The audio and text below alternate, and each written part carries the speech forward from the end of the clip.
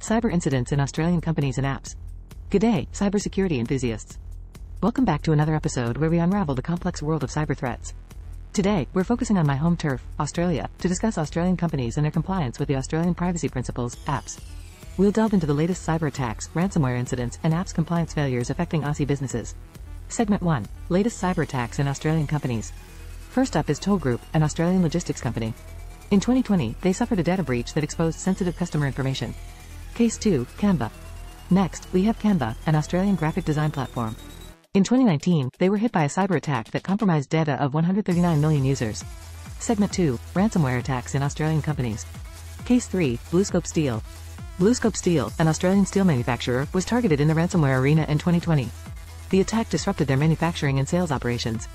Case 4, Lion Dairy and Drinks. Then there's Lion Dairy and Drinks, an Australian beverage company. In 2020, they were hit by the Rebel ransomware, affecting their production. Segment 3, Apps compliance failures in Australian companies. Case 5, Facebook. On the apps front, Facebook faced scrutiny in 2020 for sharing data of Australian users with third-party apps, potentially violating apps. Case 6, Clearview AI.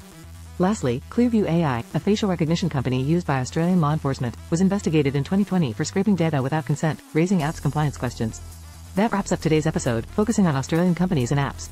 The cyber landscape is ever evolving, and the stakes are high, especially with apps regulations. If you found this episode insightful, give us a thumbs up and subscribe for more. Until next time, stay cyber safe, mates. Thanks for tuning in.